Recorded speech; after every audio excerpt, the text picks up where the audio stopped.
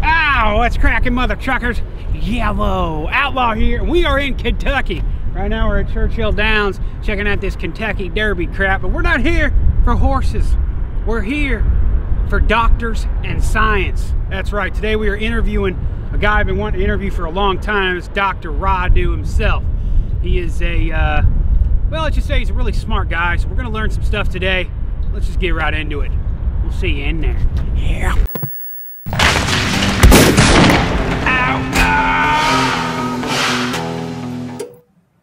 What's cracking, mother truckers? Outlaw back here. You guys probably are a little weirded out right now because I am with a doctor. Guys, I got some medical issues. No, I'm just kidding. We're here with Dr. Rodu today, who I've been wanting to make a video with forever. I've been talking about it on the videos, and you guys have been wanting to see him on as well. He actually did a video with my friend Darcy Compton. You guys know him as Mudjug1 on YouTube, probably 5 years ago or something like that. And but I wanted to bring you on for one reason, and that was just to have a long-form conversation. I didn't want to just do a video and cut it all up. I kind of wanted to have no cuts, just kind of, you know, have a good conversation about tobacco industry today, tobacco products, and everything that you deal with. So can you go ahead and give them kind of an introduction on who you are and what you've been working with? Well, I've been doing research on tobacco products for about 24 years now.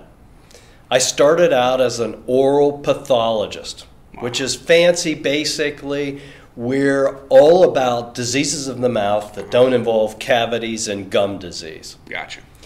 And so I consider myself an expert with mouth cancer. And it turns out I was teaching my students, and I had been taught that smokeless tobacco was a death sentence for mouth cancer. Right. So after 15 years or so, I'm starting to think, you know what? I'm not seeing chewers and dippers down in Birmingham, Alabama, where I was in practice at University of Alabama at Birmingham. Right. I'm not seeing chewers and dippers come in with mouth cancer. So I started to question how I'd been taught that and why I was teaching that, and it turns out that I had it all wrong. In fact, Americans have been totally misinformed about chewing and dipping and mouth cancer. Right. It turns out the risks are low to non-existent for chewers and dippers. And you wrote a book called... And I wrote a book in '94 called How Smokeless Tobacco Can Save Your Life, for smokers only. Right. That is, if you're a smoker and you're inhaling all those carcinogens, you need to consider switching to a vastly safer product called smokeless tobacco. That's dip and chew. Right. And now smokeless tobacco back in the day, like when in the 90s, early 2000s, it was they were allowed to advertise. It was advertised as a safer alternative. Was it ever? No. But I remember it was advertised. It was advertised on NASCAR, bull riding, stuff like that, but it was allowed to be advertised. But now all that's gone. And now it's treated just as bad as cigarettes, pretty much. Exactly. The 1998 Master Settlement got rid of all advertisements. Okay. Now, they never were allowed to advertise that they were safer than smoking. Okay. In fact, the FDA warning on every fourth tobacco product, and chewers and dippers know this, is that this product is not a safe alternative. Right. That's nonsense. Right. But that's what the FDA and federal government have told them they have to put on those products. So that warning labels came in what, 2010, 2011? Oh no, like warning labels came in 1986. Or no, excuse me, on the dip cans. Yeah, on the dip cans. They've been on those products forever. Were they on the? They were smaller back then. They were smaller. Oh, they were smaller. Yeah. When the FDA came in, they said you've got to up the size. Right. Now you got to make it almost all of the can. Yeah, exactly. But they've always been there. That's crazy. So, I guess speaking of warning labels right now, here's a thing that I had a problem with and that I couldn't even believe when I did the video. But I did a video. I can't even remember what it was. I think it was on the article that we're going to talk about that the American Cancer Society came out. And I bought a pack of cigarettes to kind of like show the differences and just kind of hold it up and show the dip and stuff like that. But when I bought the pack, I think it was a Marlboro Red pack, it had like no warning label on it. It had a tiny Surgeon General warning on the side. Yeah. And it wasn't 30% of the packaging whatsoever. Yeah. And I saw it on, and then I went back and I was like, I saw it, there was no, like when you're looking at the cigarettes at a gas station or something, you don't see the warning label like you do on smokeless tobacco. And obviously everybody knows that the number one amount of cancer in the country is cigarettes, and you don't even see it on the cigarette packaging. The FDA knew the smokeless tobacco warnings were wrong and inaccurate. Right. So what they do? They made them bigger. I mean, it's just insanity what people are doing to smokeless tobacco. I don't understand why there's, if it has to be over 30% or whatever it is of the actual tobacco can, why they're not on cigarettes like 30%. Because the only one that I saw was the little one on the actual, it wasn't even on there's the shrink wrap on the edge of it.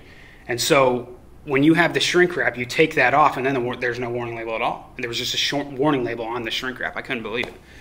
So I don't know. But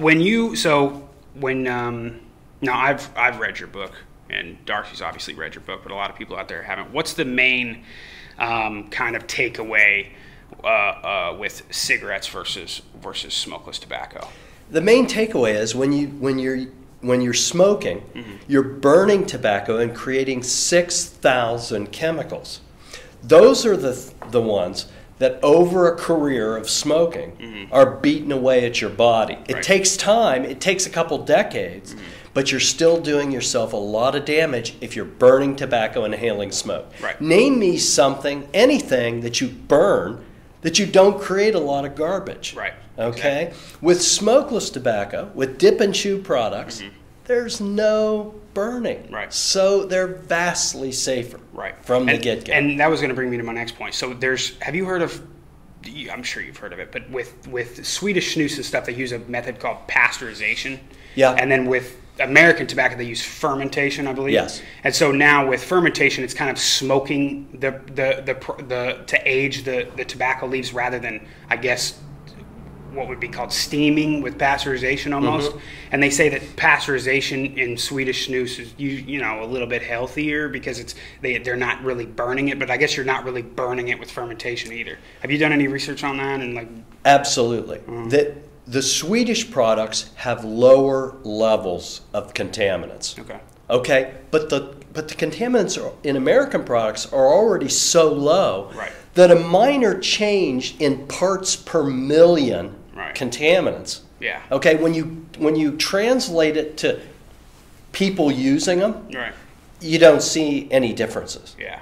So the epidemiology, which is what we rely on for talking about what it actually affects people, there's very little difference. Are Swedish products a little bit lower in contaminants? Yes. But does it translate to anything that's meaningful for dippers and chewers? Not really. If you like Swedish products, if you enjoy the flavors, enjoy Swedish products, by all means go ahead. But it's not necessary to switch from Swedish products from American to Swedish products to have a lot of health benefits. Right.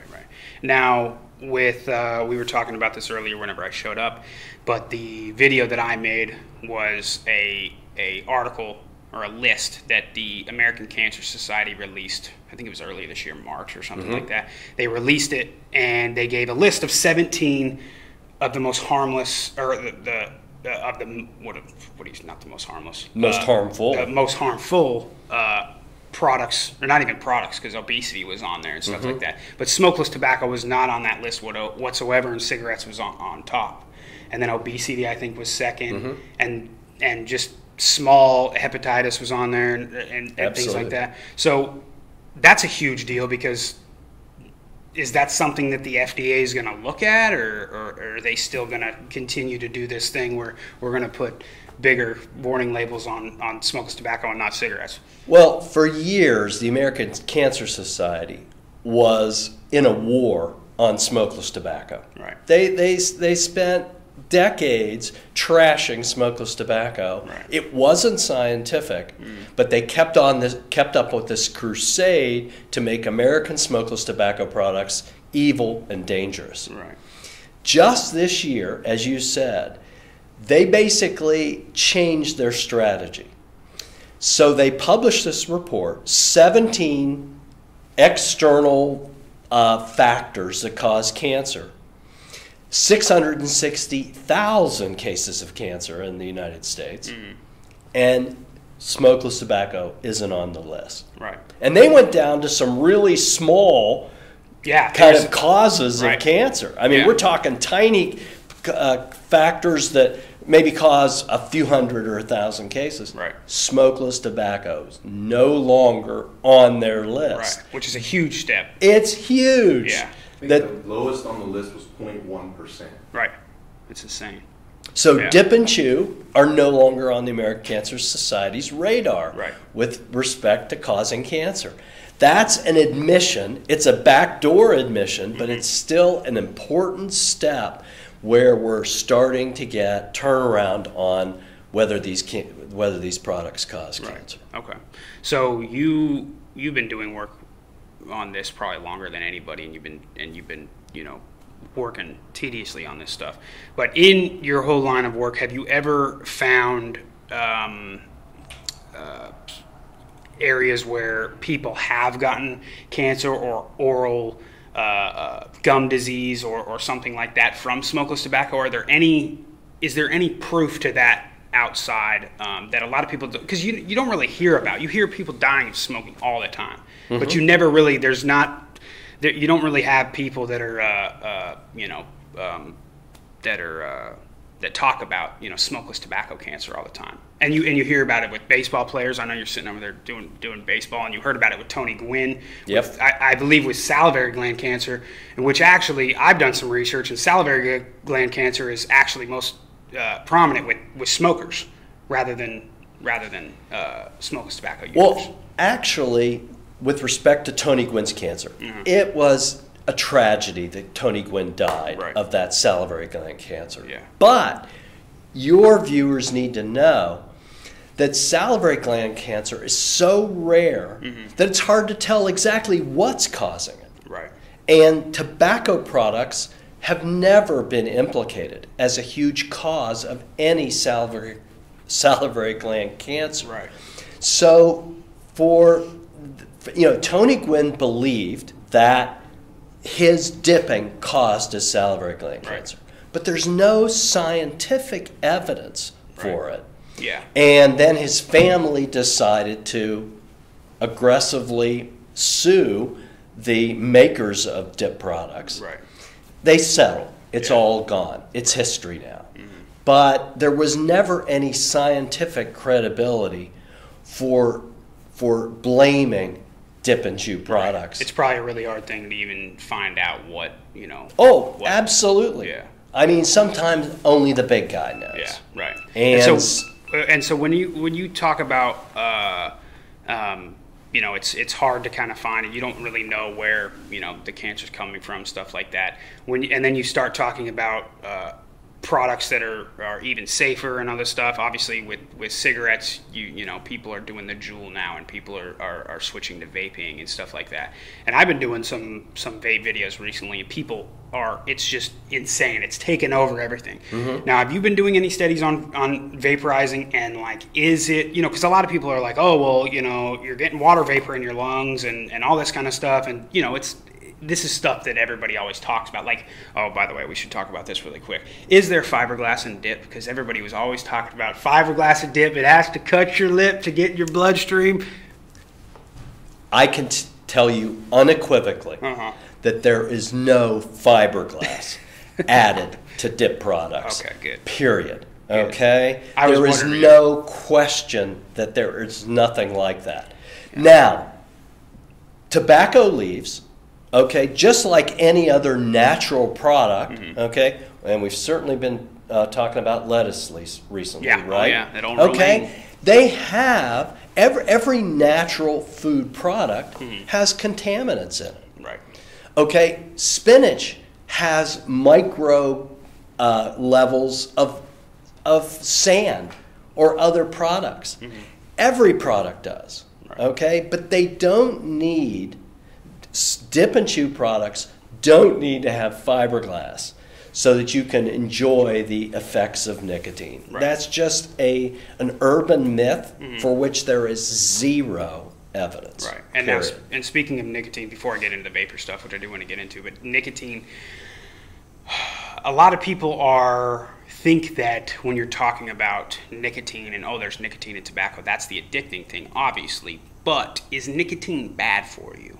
Is nicotine something that is going to make you sick? Is nicotine something that you need to worry about and you need to think about not quitting quitting? Because I've had some doctors tell me that they'll prescribe people on nicotine gum for the rest of their life. Mm-hmm. It's just not something that, it's just like, well, at least as long as they're not having the tobacco or whatever that's, and smoking it and all the carcinogens and everything that come with that, they're fine. Nicotine gum forever, that's fine. Do you agree with that? And this is one of the first things I asked myself when I started doing research on these products 24 years ago. Mm-hmm. What's going on with nicotine? Right. And the answer I got then, that's still valid now, is that, nicotine is not a health food. Right.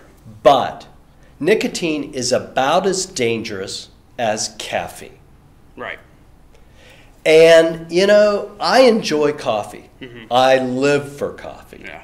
I roast my own beans. Mm-hmm. I really enjoy coffee. Right. But I know that caffeine is not a dangerous drug. Right. Okay? And so what dippers and chewers need to know, too, mm-hmm. is that nicotine is no more dangerous than caffeine. Gotcha.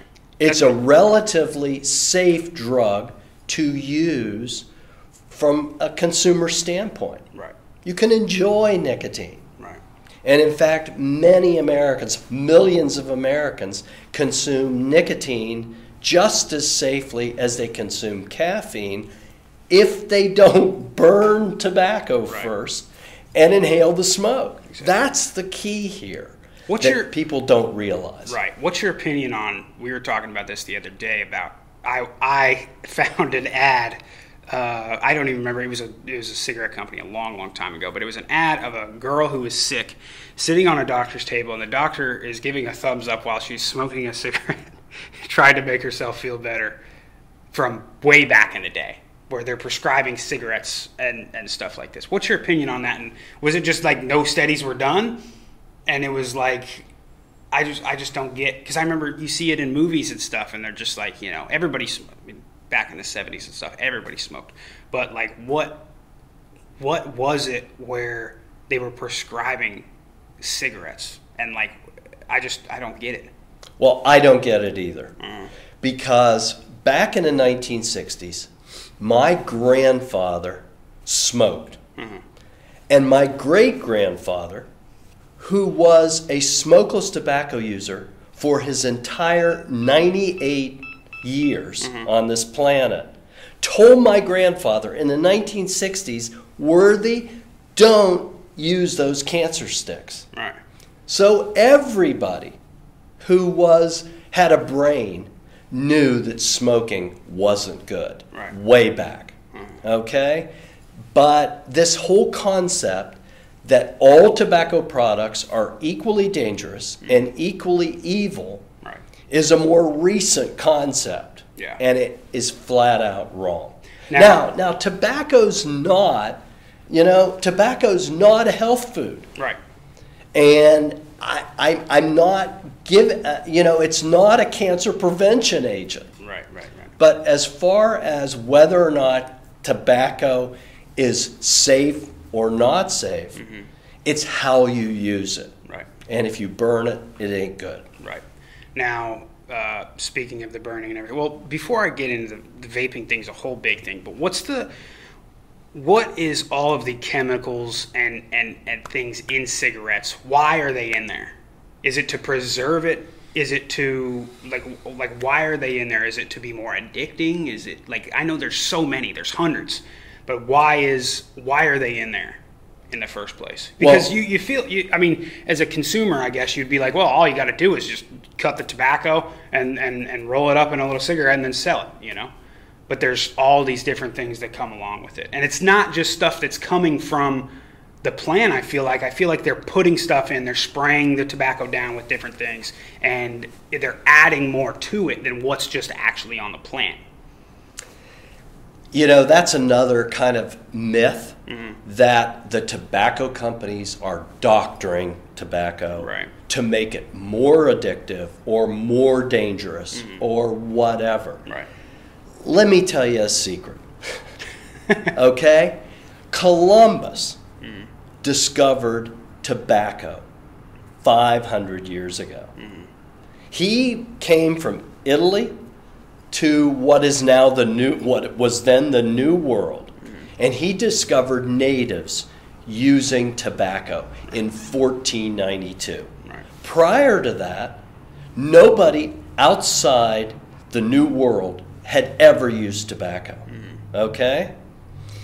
And the natives were chewing it, dipping it, smoking it ceremonially. They were using it in all the ways that we use tobacco now. Right. But he basically discovered it. Okay? There were no transnational tobacco companies in 1492. Yeah. And yet, it is so much, humans love tobacco. Right. And within 100 years of Columbus discovering America, tobacco by the early 16th century, by the early 1600s, excuse me, Right. tobacco was being used by every culture in the world within 100 years. Yeah. Everybody everywhere was enjoying tobacco. In many different ways. In all ways. Yeah. So Columbus discovered it for the rest of humanity. Right. And within 100 years, with primitive transportation of tobacco, it was being used everywhere. Right. Humans love tobacco Yeah. because it is an enjoyable product. Right. Are we going to eradicate that Yeah. by government regulation, legislation, or anything else? Absolutely not. Right. We are never going to eradicate human consumption of an enjoyable product. Right. So with vaping now, you've got this huge influx of people now buying Juuls, which Juul just, went undergo a bunch of stuff with the FDA about their flavors and all this stuff. You've got nicotine salts, you've got e-liquids, you've got Juuls, you've got all that type of stuff. What is the, and so now my question for you was, everybody's talking about, is vaping good for you? Because, everybody's trying to, and I know a lot of people have switched off of cigarettes, getting onto the Juuls and stuff like that, because they are having a huge nicotine level spike. The Juul, I know they have 50 milligram of nicotine pods and stuff that you can get. I mean, you're ingesting a lot of nicotine at once, and it's satisfying their craving rather than cigarettes. Yep. So a lot of people are going on about, what is vaping doing to your lungs? Are you getting water vapor in your lungs? Is it going to be bad? Are you going to drown yourself, they're saying, and stuff like that. Have you done any research on that, and what have you found in the whole new vaping? So let's compare smoke and vape. Okay. Okay? Smoke contains nicotine and 6,000 other chemicals that aren't good for you. Yeah. Vapor contains nicotine and a few other chemicals that perhaps aren't that good, but aren't that bad, like water, propylene glycol, vegetable glycerin, okay, and some contaminants, because it's a tobacco product. It's not going to be perfectly healthy, but it still is vastly safer than smoke. Right. So do we encourage smokers to switch? Absolutely. Right. And it's not just me. It's organizations like the Royal College of Physicians in England. It's Public Health England. It's a lot of organizations that are encouraging smokers to quit, and if they can't quit, to switch to vastly safer alternatives. Right. Now, what's your opinion on what the FDA just did to Juul now about the flavor ban, I guess you can say, about not selling it in stores anymore, but having to move it there to their website, but they're allowed to sell the mint, the menthol, the tobacco flavor, stuff like that, but they don't want to, spread their attention to minors, so they got to take all their flavorful creme brulees and stuff like that out of their stores. What's your and you gave me a good point when we were in your office earlier on smokeless tobacco flavors and stuff like that. But what's your kind of opinion on what they just did with Juul? Well, look, okay, let me be very clear. No one wants underage kids to use any tobacco product or use any other drug that they shouldn't be using. Right. Period. Nobody wants kids to use these products. Right. But the only reason that kids are using a tobacco product is because it has a good flavor? I think not. Yeah. This is nonsense. Right. Okay? So it's one thing to oppose children's use. It's another thing to claim that the only reason kids are using products is because they're flavored. So finishing off on vape, with everybody quitting cigarettes and stuff like that because of vape, do you know if the numbers of smoking are down because of vape? There's no question about it. Yeah. There's no question that the numbers of smokers are down, and they're going down at unprecedented rates.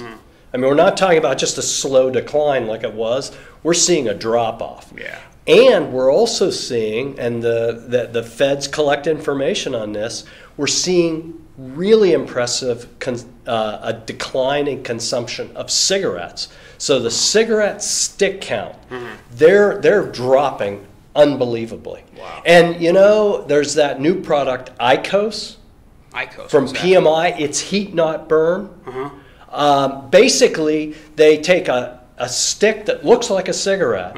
They put a heating element in it. Oh, okay, I saw that. And a vapor comes off. That has decimated cigarette consumption in Japan. Wow. And we're waiting on that to be released here. The FDA is sitting on it again. Right. So we don't have that on the market yet here. These products are going to destroy cigarettes. Yeah, for sure. I mean, it's insane how many different types of things you can get, and it's everybody. Exactly. I got into the whole vaping thing. I did one video on it, and I got made fun of because I didn't know nothing about it. And I just kept doing it. I couldn't believe all the different things with it. But not only that, with talking about the FDA, what's your thoughts on the FDA? As you being, the doctor and doing studies and stuff like that, what's your thoughts on them? Because I feel like a lot of times the FDA comes out with stuff like the warning labels on dipping tobacco, and there's not even a big warning label on cigarettes. Like, feel like they mess up on a lot of things, and maybe it's on purpose sometimes because they're trying to help people out. That's always a conspiracy out there. But what's your kind of final thoughts on them? You don't have to.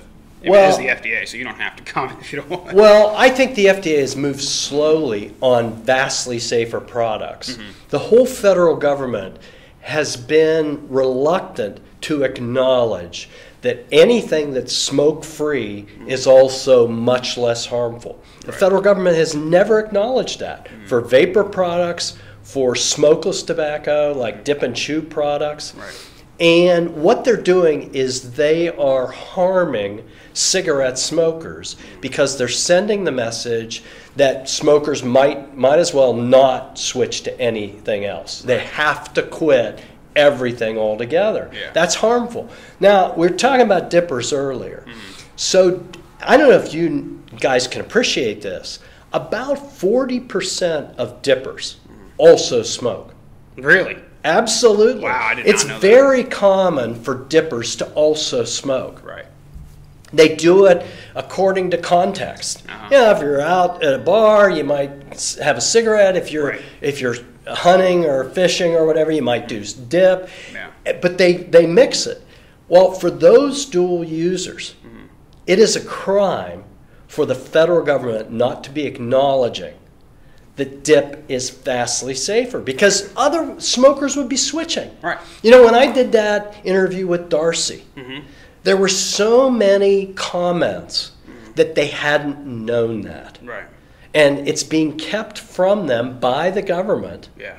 And it's criminal, because otherwise we would have folks switching and leading longer and healthier lives. Right.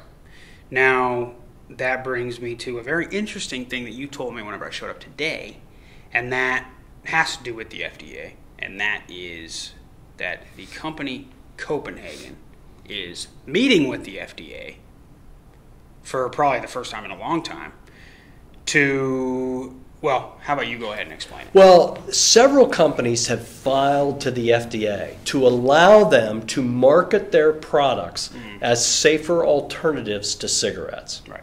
First company did that was Swedish Match with their General snus. Yeah, Swedish Match is General. They do a lot of snus. They're over in Sweden, I believe. Yep. And then they have, some stuff here as well. Exactly. You see it at all your gas stations and stuff like that with General Snus. You see it in the little fridge and stuff. So Swedish Snus, I think, is probably the number one biggest tobacco company in Sweden. World. Yeah. In Sweden, for sure. Yeah. Number two was that Heat Not Burn product. They filed with the FDA. Okay. Number three was Camel Snus from Reynolds. They filed to the FDA to allow them to tell smokers they're safer. Right. And then finally, Altria, the U.S. smokeless tobacco company, has filed Skull. to have Copenhagen fine cut seen by consumers as less dangerous than cigarettes for lung cancer. Now, nobody's ever accused dip of causing lung cancer. Right. But they did this, I believe, so that they could force the FDA to make a decision about something that everybody else in the United States already knows. Right. Okay?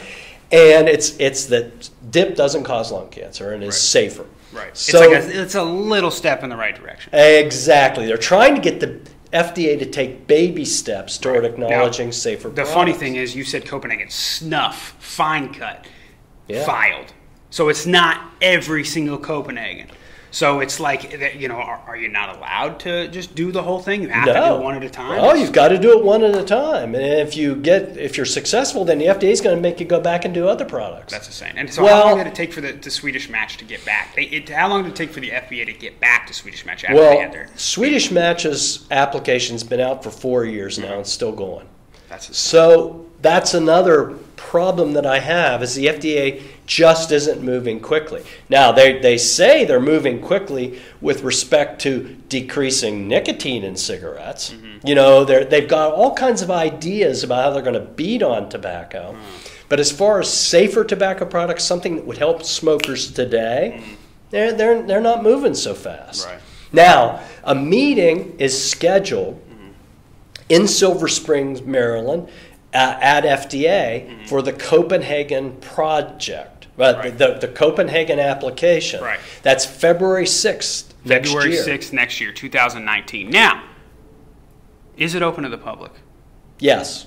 So it's open to the public, and they're going to have a webcast, which is Yes. going to show it. So, I think maybe we'll try to maybe stream that on the channel or something like that and see what happens, because it's very interesting. I just want to see, that's something that everybody always has conspiracies about. It's like, what does the FDA really think of, this, that, and the other and stuff like that? So it's like go ahead. But Dr. Rodu, the FDA is not dragging their feet when it comes to banning flavored vape and Juul products. What is the deal here? Yeah. Yeah, well, it's always difficult if you bring up children. Yeah. It's always really a struggle for everybody. And they are moving very quickly to try to solve that. The thing is, in the long history of the United States, Kids want to do what adults do. Yeah. And I'm not familiar with any example of where the government has come in and stopped children from doing anything that adults do. Right. And so I think this is another example of that. Right. And you brought up a good point too with the Juul thing, with the flavors and stuff like that. It's like you're gonna have flavors. You gave me the point of like, well, everybody likes to drink a little bit and stuff like that, but if you give them pure alcohol, nobody's not going to really like that. They like it to be flavored in certain ways and stuff with your bourbons and whiskeys and stuff like that. So the federal government should be requiring alcohol manufacturers to take out the flavors. Right. No beer flavor, no wine flavor, no mixed drink flavors. Mm-hmm. Yeah. I don't understand the disconnect here between vape flavors. Mm-hmm. And like we talked about, there's no question that vaping is vastly safer than smoking. Mm-hmm. I don't want to accept any youth use of any illegal product. But at least they're not smoking. And in fact, as vaping's increased among kids, the smoking rate has continued to decline, again, at an unprecedented rate. Right. So they're not smoking. Yeah. And I think we have to look at the bright side as well. Yeah, for sure. Well, like we said again, it was February 6th, right? February 6th is the Silver Springs, meeting, Maryland. And it's on the web. We can get you a link if you want to. Yep. And then if you guys want, just comment below, and maybe we'll go to Maryland and we'll do a protest. There you go. Say, smokeless tobacco saves lives. We'll hold up some signs and stuff like that. You guys let me know in the comments if you want to do a meetup, and we'll do that. That'd be pretty funny for a video. And then like I said, it'll be available online. Hey, maybe I can meet you there. Yeah, maybe. We'll get Dr. Rodu down there. Oh, no, not you. I have a question. Oh, okay, what? Can I ask? Yeah, sure. So, Dr. Rodu, as Outlaw mentioned, you have, and I have done some videos in the past regarding this subject. And a lot of people I've noticed commented on some of those videos that you are one doctor. What about the rest of the doctors? Where's their opinion on this subject? Why do they all say that smokeless tobacco products are so harmful, but yet here you are saying that, hey, they're really not? Well, I said it first 24 years ago, but now there's a growing consensus that if you don't burn a tobacco product, you can use it in a fairly safe manner. So there is a growing consensus among health authorities and among health professionals that we need to apply harm reduction, that is safer products, and get smokers to switch to them. It's growing. Yeah. And I've seen that too online. I've seen that. Do you know numbers of amount of people that smoke in the U.S. and then even smokeless tobacco? Just as well? shy of 40 million, 40 million smokers still. Yeah, and that's only the number that admit that they're smoking. Right. You know, the federal surveys have gotten to the point where people are reluctant to tell the truth. Mm-hmm. And so we see people underreporting smoking numbers. Right. But there's still slightly fewer than 40 million, and we still have close to 500,000 deaths every year. Right. So this problem ain't solved, man. Yeah, for sure. We've got what about smokeless tobacco? You know those numbers on how many people? You know, somewhere, depending on the survey, somewhere around 5 to 10 million probably use smokeless. Gotcha. And you know what? As we said before, you can hardly count a death. Yeah. Yep. You can't even find deaths related to smokeless tobacco. Yeah. And I mentioned mouth cancer, other cancers, heart disease, strokes, emphysema. Of course, nobody that uses dip is going to have an emphysema problem. Right. It's hard to pin smokeless tobacco use for any disease. Right. Any disease. And now most of the people that smoke too, when they get cancer and stuff, a lot of the times it's mouth cancer. Oh, absolutely. With smoking. A lot of people think that like, oh, you're going to get mouth cancer, and they're telling me, and they're smoking a pack of cigarettes a day. I'm like, dude, who do you think's going to get mouth cancer first, buddy? So, yeah, it's crazy. In my practice, that's mainly all I saw were smoking-related mouth and throat cancers. Right. No question about that. Is lung cancer the number one with smoking? Yes. Yeah. Yes. But remember, dip doesn't cause lung cancer. So We hope the FDA makes the right decision in February. But even if they do, like, so that was my question too. So even if they do make a decision, okay, yeah, you can promote it with that. Let's say they say it start tomorrow. You can go and promote it with that. Is it just on the Copenhagen snuff that they can promote it on the can, but they still have to have the warning label, I'm guessing? They'll probably no, the warning labels won't change. Mm-hmm. They'll have to probably have an insert or some extra communication. Right. They won't be able to fit it on the can with the big warning labels. Right. Yeah. Remember, it was Copenhagen fine cut. Yeah. Not even long cut or any of the other stuff they do. So, but we're hopeful it's gonna pass. Yeah, for sure. Well, as far as the mouth cancer from smokers, that's you mentioned in your book, though, that was because the smoke permeates the membranes in the mouth and throat. Exactly. And that's where the problem Absolutely. is. Right? Smoke and the chemicals go everywhere in the body. So smokers have higher rates of bladder cancer, lung, throat, mouth. It goes on because the smoke really penetrates and gets distributed throughout the body. Right. Smokeless tobacco? Yeah. It's just totally different. What do you think about gutting smokeless tobacco? Is that a bad thing to do?